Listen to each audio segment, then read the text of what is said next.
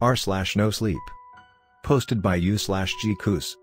I'm a fire ranger in Canada. This is my stories. Hello.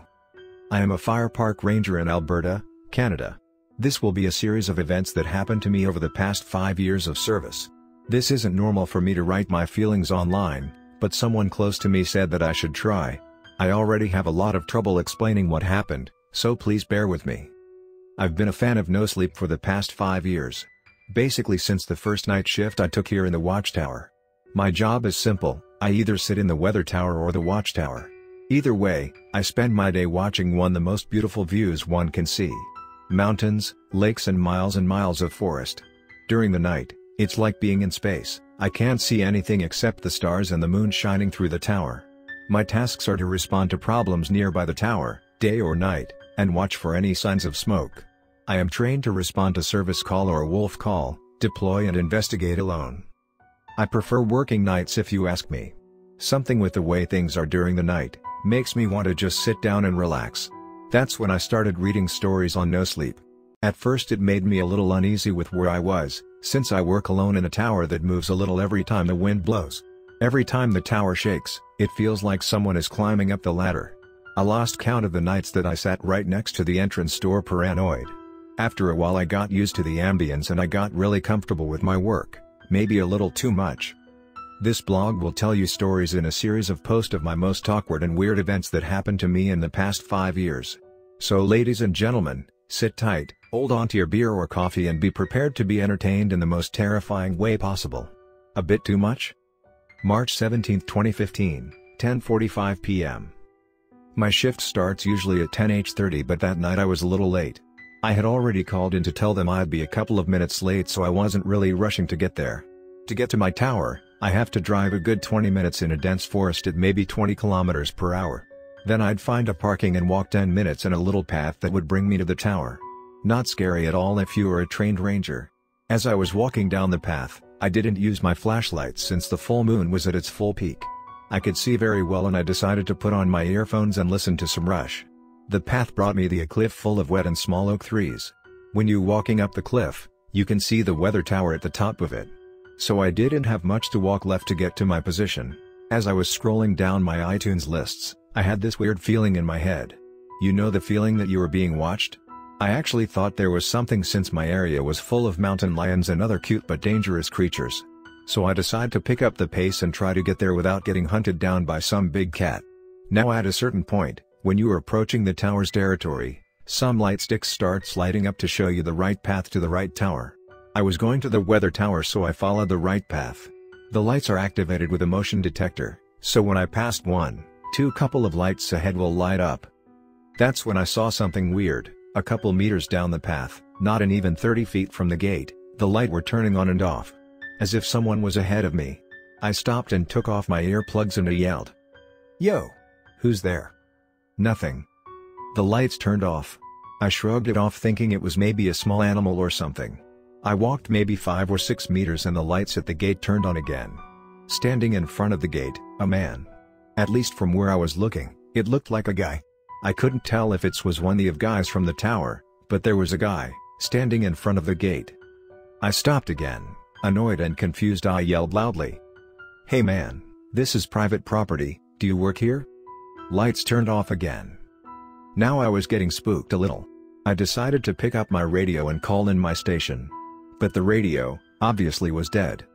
As I was about to start walking again, the lights turned on again and the man was walking up the stairs leading to the entrance of the weather tower. I started running like crazy to try and caught up with him. At that point, I was dead set on talking to the guy. I got to the tower finale. Assuming the guy was inside with my co-workers. Since there's like 5 minutes between him getting inside and me getting at the bottom of the stairs. I vowed I saw him climb down in between for sure. I was about to open the door to enter the tower and I looked behind me because of the same feeling I had earlier. Convincing myself I was reading too much of Nosleep at night, I entered. "Hey man, sorry I'm late, where the guy?" My co-workers looked at me confused. "What guy? I've been alone since you left this morning." So I'm either going crazy, or I actually saw someone and he magically went down the staircase without me noticing it. Either way, that night I was not on a weather watch. Hello. I am a fire ranger in Alberta, Canada, and this is part 2 of my real-life events that had happened to me. First, I want to take a few lines to thank you all for the positive responses on my last post, Part I. I'm glad everybody is enjoying my own traumatizing experiences to entertain yourselves. I have noticed some may think my last post looked like an old SAR post from a couple of years back. I went and read the thing and I can relate a little to him, yes. Either way, we both had similar experiences, but that does not mean they are the same. In fact, they are not the same at all. I am not writing this seeking fame and popularity, I'm doing this to help others understand that there's more to this world than we think. I'm sure a lot of readers here are believers, but I'm almost positive that some of you don't believe in those phenomenon. The perception of our reality can be tricky sometimes. You see things you don't want to admit is true. What is truth, may not be the reality we see, and what is reality may not be the truth. To the doubters out there, it is with respect that I ask you to open your third eye, enlarge your senses and feel what is truly out there. I used to be close-minded. When I first started reading Nosleep's stories, I was actually entertained a lot. Yes, it messed with my head more times than I can count, but who wouldn't get paranoid in a one-man position in the middle of nowhere? To add to the paranoia, no actual outside communication beside the Northern Tower. I tend to believe sometimes that I got this job because I was not open to any paranormal waves and I would not let nothing hang my own perspective on that matter. Until that night, 3 years ago, everything's changed. So, lady and gents, I will now ask you to sit tight, grab a bottle of the strongest shit you ever on you and prepare to believe in my stories. As I am writing this from the top of the Eastern Tower, with a cup of tea and a green lantern coffee mug, I have found the perfect event for you to change your perspective on the paranormal and the unexplained. December 15, 2015, Eastern Tower, 6:10 p.m. Eastern Tower to North Tower, please acknowledge my checkup call, over. That evening was one for the ages. Big snowstorm mixed with some violent wind. I tried to communicate with the Northern Tower since my shift started that morning. I eventually was able to pick up a small but brief okay from them at 10 a.m. Normally, we have to call in every 2 hours to check if everything is going well in our respective area. The Northern Tower would always initiate the call by saying, "Northern Tower to Eastern Tower, good morning. Everything is pretty boring up in here and we wish you a disastrous day, over." I would normally reply in fashion, but that day was not like any other day. Something felt off about the storm. Mostly because it came out of nowhere. My radar was showing a nice winter blue sky for the entire day. After their short answer, it seemed like the storm was picking up intensively, which was the reason with my communication problem with the other tower. Mainly the reasons that nothing was working on that day too. Statics in communications, power bump, power shortage and the Wi-Fi was not working properly. Since I could not reach the tower and I had nothing to do for the next 4 hours, I decided to go in the back room to lay down for a while. I would eventually have to wake up before my replacement comes, so I've set an alarm for 6:00 p.m. Something about the peaceful sound of the wind made it easy to simply drift away and sleep.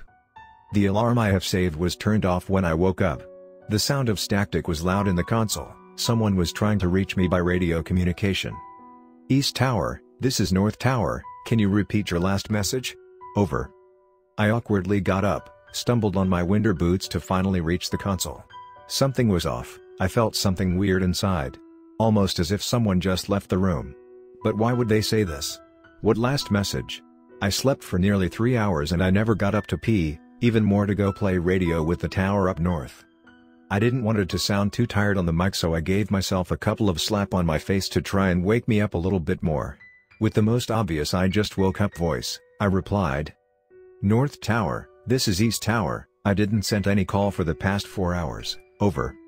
Nothing. Only static. Again, I was thanking damn nature for the pain in the ass day I was having. Eventually, I had no choice to start a malfunction report due to the lack of communication. I hated those reports, probably because I'm a little too much of a lazy person. Coffee in hand, I was sipping and writing my way through my report when the tower lost power. It was pitch black inside. My anxiety reached an all-time high when I could not find any working flashlights. Enraged by the temperature outside, I stumbled around the console trying to look for a potential light source. That's when it happened. A weird clicking sound right next to me, coming from inside the radio monitor. The light from the monitor started to open on and off until the radio completely turned on. The sound of static coming out of the thing started to amplify more and more. Until I succeeded and unplugged the monitor. No power and the radio was working? What the hell? My heart was still racing after 10 minutes of me, trying to figure out why, with no power, can a radio turn on? I sat on the main chair and closed my eyes for a moment. I was feeling myself relaxing, the wind blowing on the tour, the snow colliding on the windows. Everything of this place was made to make a man fall asleep. East Tower, help is on the way. Please stay still, over. I jumped the fuck out off the chair. Chills were going down my spine. No freaking power nor connection to a power source. I reached down for the microphone, sweating due to extreme nope situation I was having. Realizing mid-through that the voice was not the same as I remember, it was already too late, I replied briefly. Who's this? I've waited a couple of minutes for an answer. I was getting angry at that point. I grabbed the microphone and I yelled. Who the fuck is this? What's going on? Once. The communication was cut short. The power was restored miraculously. I plugged in the monitor and started to make a distress call to the Northern Tower. I was freaked out alright. Northern Tower, this is Eastern Tower. Did you just called me 5 minutes ago? Over. And his answer was to this day, the moment when my third eye opened widely, he said. Eastern Tower? Where the hell were you? I tried calling you for the past 3 days. And I replied. I'm fine, I tried to call you since my shift started 7:00. What do you mean 3 days? You've been MIA for the past 3 days, SAR teams are all over the place. You've placed a distress signal from far up west. Reality can be tricky sometimes. When you work too much and are secluded in one place for a long period of time, you can lose your path a little. But to me, I never lost myself. I fell asleep 3 hours ago to wake 3 days later, naked, in a console looking outside the window. A beautiful blue summer sky. No clouds in the area, only the beautiful sight of nature of the Canadian wilderness. Birds were singing that morning and I could see. Wait, where's the snow? It's December?